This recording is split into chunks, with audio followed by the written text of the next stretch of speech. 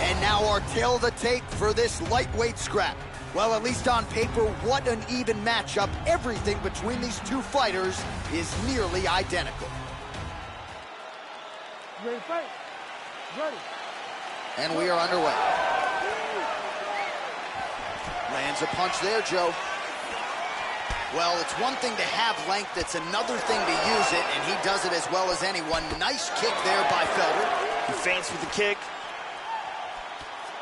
The Disciple gets caught with that punch. Not the easiest guy in the world to hit, but he got caught there.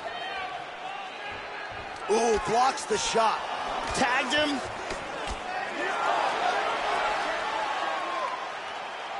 Oh, flipped him with the jab. Well, no issue finding his timing here. Nice series of strikes as he continues to land. Ooh. Oh, that was a big left hand he connected with. He hurt him with that hook. Back to the jab now, no good.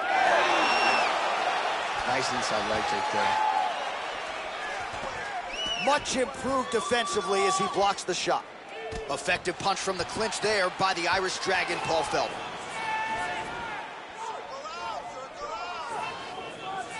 Caught that one on the forearm.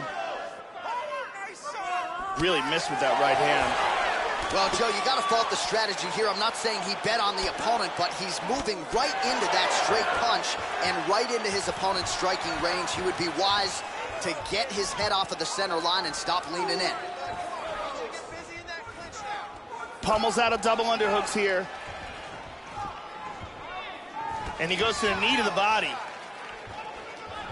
You got double underhooks here.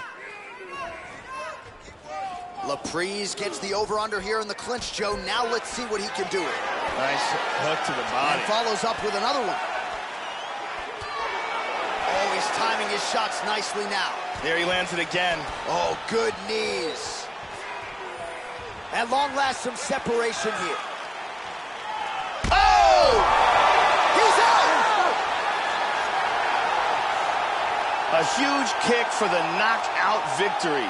Yeah, Joe, this fight was over as soon as that kick made contact. And you want to credit the offense and not denigrate the defense, but he did not get the guard up. And against this type of striker, you are absolutely playing with poison. So a near-perfect kick spells the end of this one here tonight.